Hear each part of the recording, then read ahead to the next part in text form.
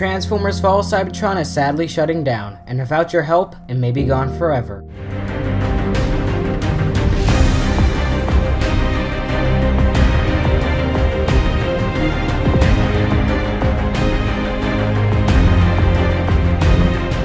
Hey guys, Trans here, back with another Transformers news video. And today's news video is sad. Transformers Fall Cybertron is getting shut down soon, and the reason behind it is Unreal Engine 3 code has expired, and is set for termination on January 1st of 2019. And since Hasbro and Activision don't have a partnership anymore, they sadly won't renew the Unreal Engine 3 source code, which will sadly lead to the termination of Transformers War for Cybertron, Transformers Dark of the Moon, Rise of the Darkspark, Devastation, and as listed in this video, Transformers Fall Cybertron, because they all use the Unreal Engine 3 source code. And on January 1st of 2019, they sadly will be gone. But there is a way that we can prevent this catastrophe from happening, and that's by the use of Johnny Flash's partition. And upon reading the article, I found out all the information on this topic. The partition's main goal is to get the source code from High Noon in the hands of the fans, so the fans can keep the game alive. And if we get the source code, according to Johnny, then we'll have access to all the tools that High Noon had while developing the game, which would ultimately let us make new maps, game modes, and even new characters. So if you want to keep this game alive, please sign a petition in the description below, so we can save this beloved game. And at the time of this recording, we have over around 2.6 thousand people who have signed a petition, and we are shooting to get 5,000 signatures. It honestly does not take a lot of time to do. Just go to the description below, click on the petition link, type in your information, along with an email for confirmation, and after write a description on why you want to keep these games alive. And then you're done. But if you want to take it even further, you can donate to the petition to get it out to more people.